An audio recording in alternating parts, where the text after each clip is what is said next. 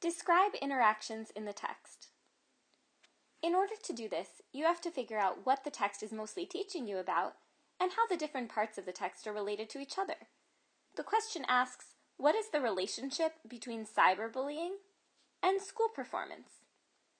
I know that school performance is how you're doing in your classes, but I don't know what cyberbullying means yet, so I'm going to read the paragraph to find out. Cyberbullying is using electronic technology to harass, humiliate, or control someone. Examples of cyberbullying could be spreading rumors about another person on Facebook or posting embarrassing photos of someone online. The first half of this paragraph has taught me what cyberbullying is and what it looks like. Cyberbullying can be extremely hurtful and traumatic. It has been found that students who are being cyberbullied are more likely to skip school and receive low grades. This can also lead to lower self-esteem and more health-related issues.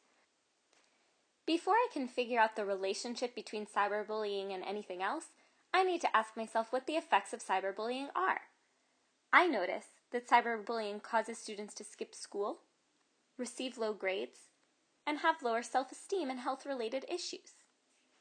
Now I'm ready to answer the question. It asks, what is the relationship between cyberbullying and school performance?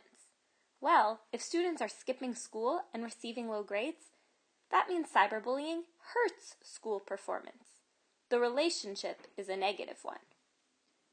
Remember, the first step to answering questions about relationships or interactions is understanding what the terms in your text mean and how they impact each other.